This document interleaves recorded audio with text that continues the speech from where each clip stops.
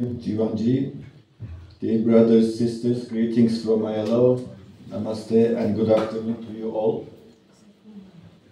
I think we have to start by highlighting one point. If we are talking about decent work for migrant workers, we should understand that this is very much related to decent work for everyone.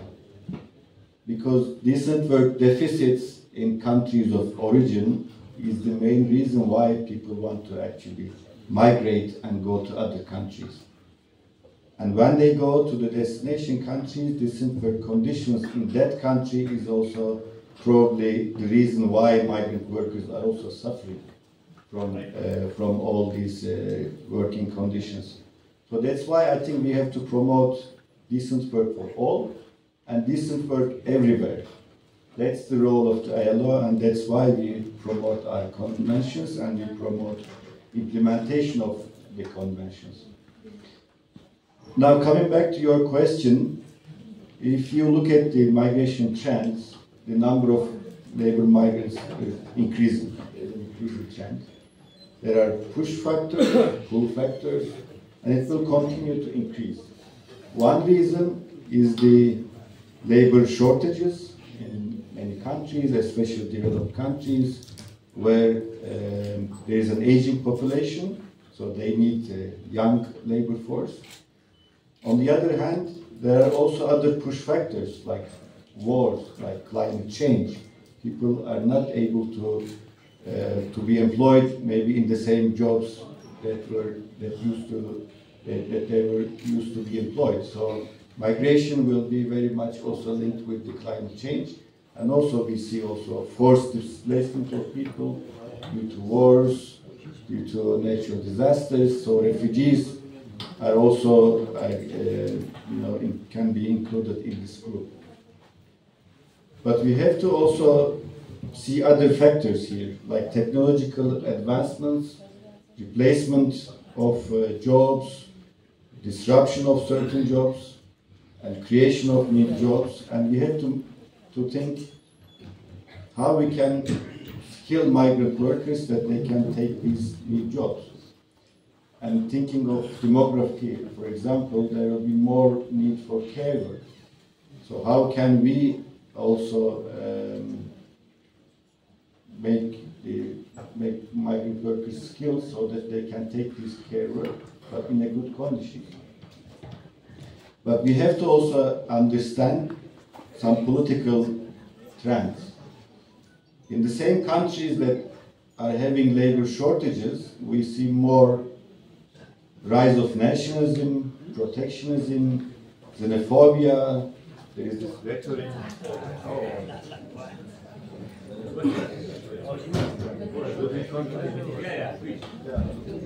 Okay, so I tried to raise my voice. We also see these country balancing trends, political trends, this rhetoric against migrants, migrant workers. So we have to deal with this all at the same time, and we have to promote safe, orderly, and regular migration as outlined by the global the Compact for Migration. And the best way to do it is through bilateral labor migration agreements. But let me stop here. I think maybe in the right thing next time we can touch. Thank you, Norman. I would like to basically have a follow-up question to that, because I was also coming to that earlier. ILO has the mandate, as a UN organization, has the mandate to support the member states to set the standards, also to have the bilateral agreements like bilateral labor agreement. And we have this Global Compact for Migration that also talks about the decent work agenda. However, various evidence have suggested that realizing these instruments and frameworks into practice has faced a lot of challenges. One of the major problems being the countries of origin or the destination fail at being unable to hold the employers or those involved in the supply chain accountable in the protection and the promotion of the migrant workers' rights. What is the role of the ILO in this? and what has been the experience so far? Because the one single state, as Lakshman Dai mentioned earlier, cannot have that kind of bargaining power with the destination country. That has been the experience of at least South Asian countries. So there is a need, it seems, for the international effort from the UN organizations like yours. So going forward, where we should be going based on your experience? I think here we can talk about different levels of cooperation. So on the one hand, we can talk about bilateral cooperation, which means bilateral labor migration agreements between two governments. But we can also talk about multilateral, involving international organizations, or the sending countries coming together and to create a forum. And we see this in the South and Southeast Asia, under even SARC, the Colombo process. So these countries try to come together and actually defend the rights of the workers that they are sending abroad. So this is a good one.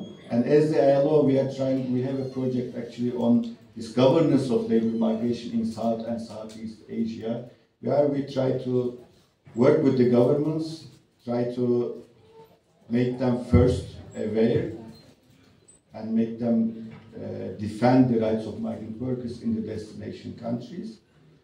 And also, we work with the destination countries themselves in a way so that they have more implementation capacity and enforcement capacity of the labor laws that they have. Because this is an important aspect. If you don't have labor inspection systems, if you don't have labor law, if you don't have labor administration, and if you don't have the framework which sees migrant workers having equal rights as local workers, then it's not going to work. So this is something that we are trying to help. Also under the South Asia region, we try to create a qualifications reference framework in order to mutually recognize the qualifications of migrant workers in those countries, in participating countries, which will help when these countries' migrant workers go abroad. They will be able to easily show their qualifications, and there will be a reference framework to do that. Already two countries have adopted, and for Nepal, we expect soon this reference framework to be adopted by the cabinet. So this type of coordination work and work with the governments, but also at the same time, of course, with our trade union partners. This is an important part, but I leave it to Mr. Basnet because without this we cannot achieve. And I second also what you have said. Trade unions need to organize migrant workers.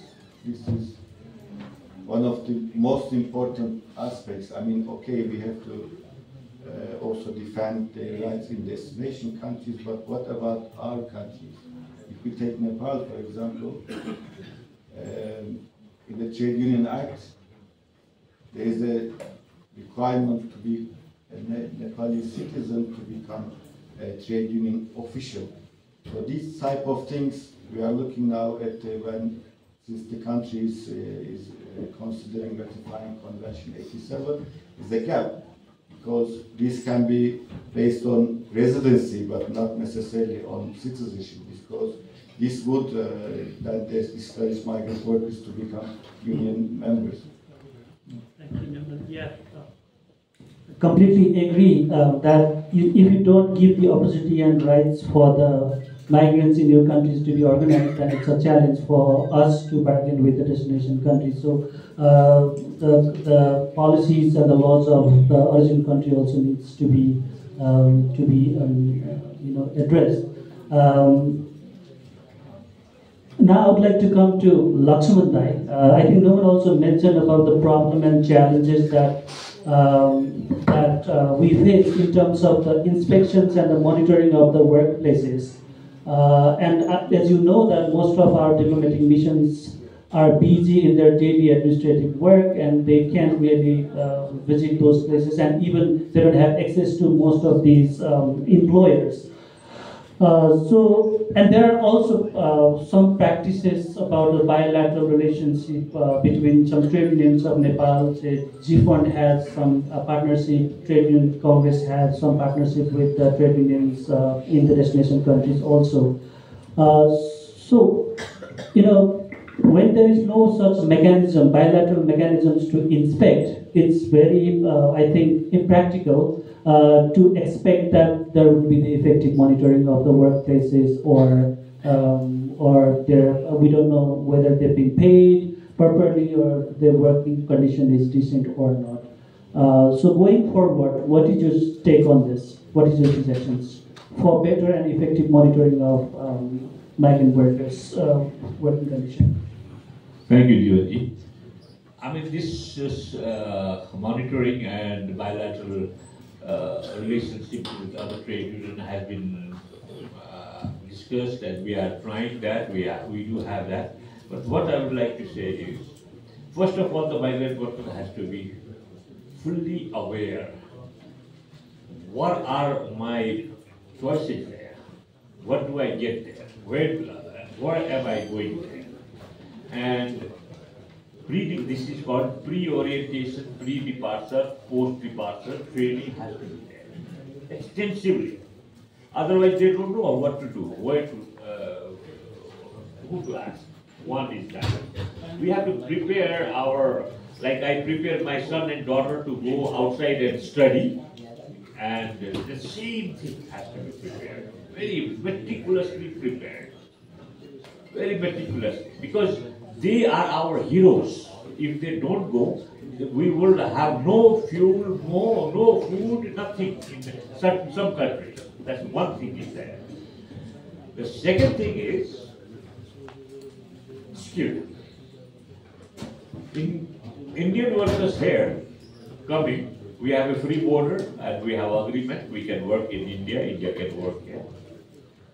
They come here, same amount of, maybe more money. Ajay, you some other there actually. Excellent. Supply there. 3 बजे आउनु न यार 3 बजे ल एकछिन so guests from the next program are already here. So skill. What I was saying very shortly, 10% of migrant workers making more money in Nepal and take more money to India than what the whole of migrant workers at present bringing from outside, from remittance. That kind of difference is there. Third thing is, with the same amount of, at present, same amount of migrant workers, we can triple our remittances. Triple our remittances. Because you have to give benefit to them. They are selling their remittances in the market there. So the government has to look into it. Why should we send so many people to get a smaller amount of money? Whereas if the government is looking for the money, I mean remittances, they can get more money from foreign countries with the exact amount of salaries what they are getting, 3 to 4 times more. Now, other thing what I demand, there has to be a united governance with UN agency. What UN has done, they have made a migration network.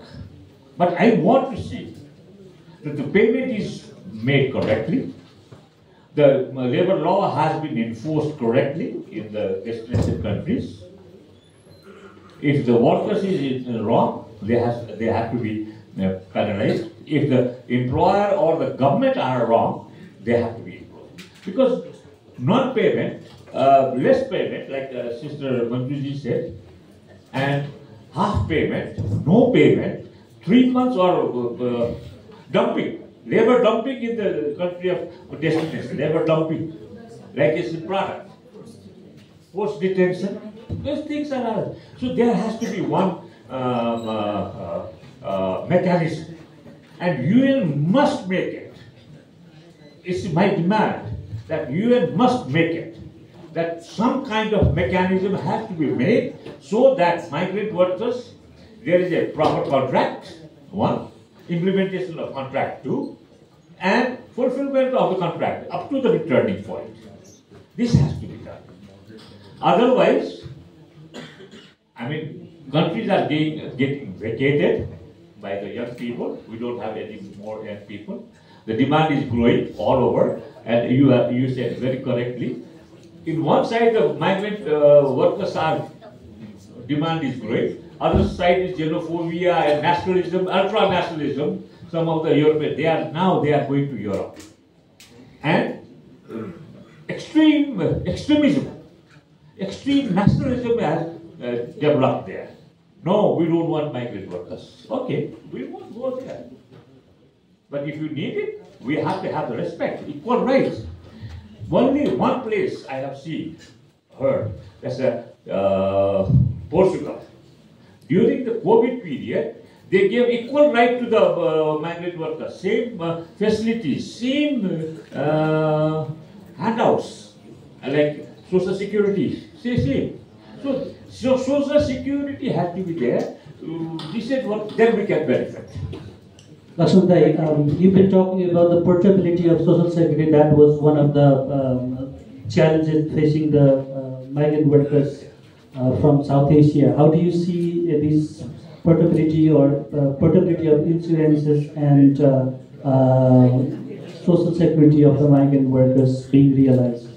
It's a very, very, very simple mechanism, but it's a complex mechanism. That you have to have an agreement between Belgium and India. There is an agreement that Indians working in Belgium, they get full social security. Belgians working in India, they are getting full security and portable security. So the only one thing is there, social security, it follows you wherever you go. It's like a network. It's a national network. I work today in Nepal. My social security will be deposited of my country of origin. Next year I will work in India. My social security will be deposited. There's a fast money transfer. It can be done. There's no. If you are in one country and run a business in another country, why can't the workers get that benefit? Similarly, whatever the business or goods and supplies are getting benefit, workers should get the same benefit. It is not impossible. It's possible. Remittances travel from one place to another place. Why can't my social security travel from one place to another place? There has to be mechanism and bilateral agreement. We've started with Malaysia, so we can also learn lessons and keep improving on that area. When coming to Manjuji, you talk about the implications of policies being restrictive for the migration of women migrant workers and how it has affected our migrant workers. I will come back to that. No. Okay. We have our member of parliament, our big friend of the trade union, Dr. Shekhar Koirala. I would like to just introduce him to you, Dr. Koirala. He is here. So on our request, he is for the next program. He is one of the main speakers. Thank you. Thank you, Lakshman. I was coming to the challenges facing the migrant workers because of the policy, restrictive policy. So going forward, what kind of policies should be in place in order to ensure the regular pathways that Numan had mentioned earlier, particularly for the women migrant workers from Nepal or from South Asian regions? First of all, our constitution has mentioned that employment is the fundamental rights of any citizen. That has to be respected first. And as brother has mentioned about the skill pre-departure orientation training, that exists there, the mechanism, though it's not functioning very properly, but that is still there. But regarding the women's issue, I have a little bit different school of thought than brother, who goes for foreign labor migration in relation with the women migrant workers of Nepal. The women who have not recognized by their respective community, society, they are socially, politically, culturally excluded. They don't have access to information, then how do they get to know about the information regarding safe migration? That is a huge gap. That's why, first of all, my question is, we have to empower women. And there must be a mechanism, as you mentioned about the governance, then there is a huge gap that women migrant workers, they don't get any information regarding migratory process. From the beginning, they are facing challenges. That's why there is a still existing mechanism, as Sami, from the Moles, Sami has information, MRCs, but these women, they don't have access to get the information from their home village to the information center. There's a huge gap. That's why massive information dissemination has to be done, one thing, and empowerment is another thing. The other thing is like the existing ban has to be lifted. For that, we need a solidarity from the trade union. As we have mentioned, as you also mentioned about the GCM, there must be a whole of society, a whole of government, that approach has to be implemented. In that case, then we can ensure the safer migration of women migrant workers, ensure the respect and the workers' dignity, right to health, right to privacy, and state duty is to protect the human rights of women migrant workers, including all migrants, and also the access to effective remedy. So we have to remove the ban first, and then all these things will come automatically in the entire cycle of women migrant workers, and we are talking about the migration governance. So right to work and right to choice, the occupation has to be ensured. Thank you, Manjuji. I think at times trade unions themselves and their representatives have been part of these policies. So maybe it's also high time that we need to be reflecting on our positions in some of these very crucial issues, because as you know how the restrictions were imposed in Nepal, that that was based on a very brief visit to the destination countries, and that also included the participants of trade unions and at times civil society organizations as well. So we need to be reflecting on our movements and our activities on this as well. Now I would like to come to Yoshida-ji. I think Manjuji rightly mentioned that there is a need for a building movement, but not only among the trade unions themselves, but it has to be among the civil society or the like-minded groups working on this area. What is your take on this? Or if you have any experience about working with other stakeholders to improve migration governance or to improve the migrant worker situation?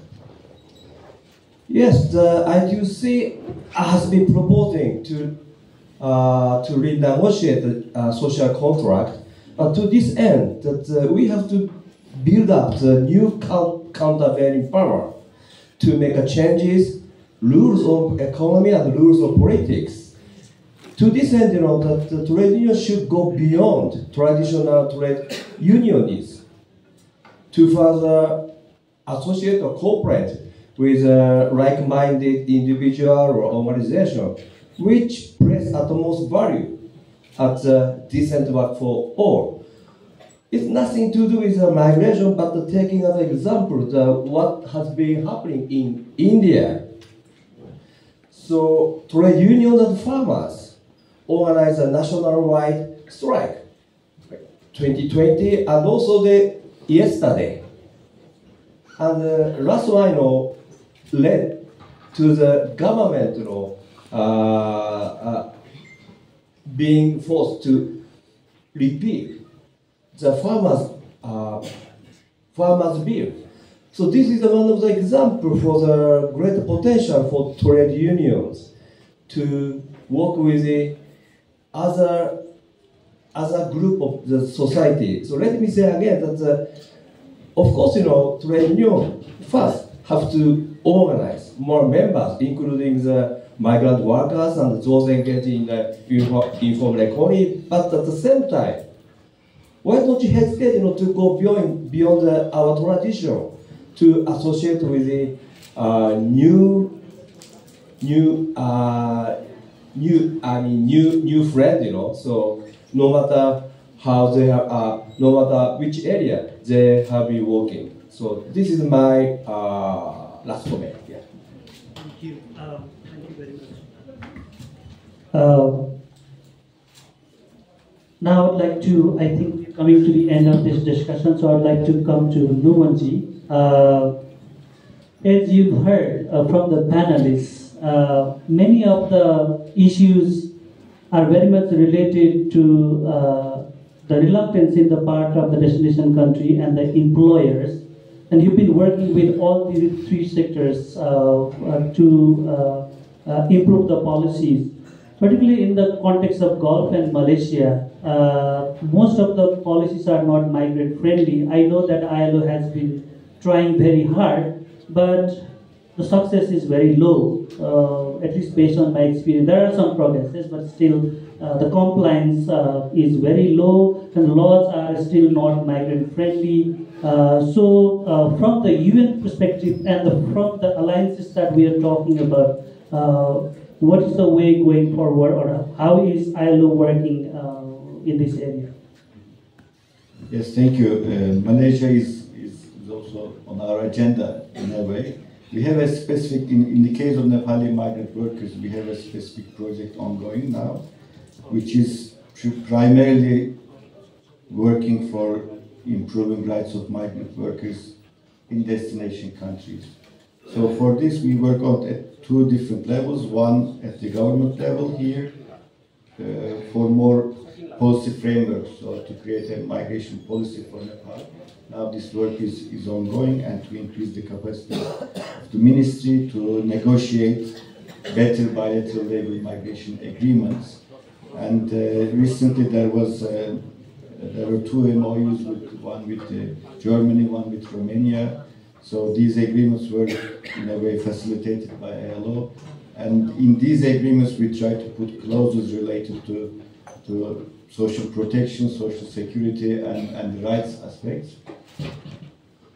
But the other dimension is also equally important. The Nepali missions abroad, the consulates, the embassies, they need to be strengthened. First, to provide better services to migrant workers, so their human resources capacity needs to be increased and improved.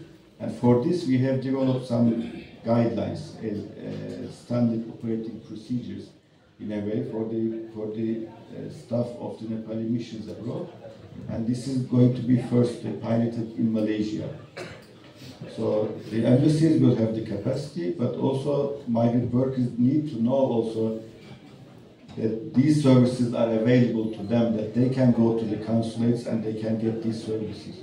So this is going to be, happening in Malaysia. This is one of our priorities as well. Thank you very much. I think we've come to the end of this discussion. I would like to thank all the distinguished panelists for your very thoughtful and valuable contribution to this discussion. I would like to thank all the participants, and I would like to thank NTUC once again. Thank you very much. Relevant issue before the panelists. First of all, I thank the Nepal Trade Union Congress, President Brother Yoginder Kanwar and General Secretary Brother Ajay Rai and other office bearers. They have very selected this subject to be discussed in the World Social Forum 2024. You have mentioned two issues, migration and decent employment. And decent employment is one of the agenda of the Sustainable Development Goal. And now 5 years is left. I am sharing with you because World Social Forum is an alternative. Because in the Asia Pacific, no government has any agenda of migration or job security of the informal worker, and they should be given a decent job, decent wage, occupational health and safety, hours of employment. Everywhere you can see the violation of all existing ILO conventions. And now how we can achieve, because this is one of the biggest challenge before the trade union. We have to discuss, and I would also request to all panelists, they should give the reply on that. I know ILO have a platform of decent country program. In that we have raised this issue, and that is in the agenda, and all partners agreed to implement. But sorry to mention that not even a single migrant is going from their country due to the poverty, due to the unemployment, to the other countries for their livelihood without any legal documents. They are going as a tourist, and then they manipulated through the agent as a work permit, and then they started to work as a bounded labor. But I have one important question I am discussing with my Indian government also. Employer wants that labor law should be flexible.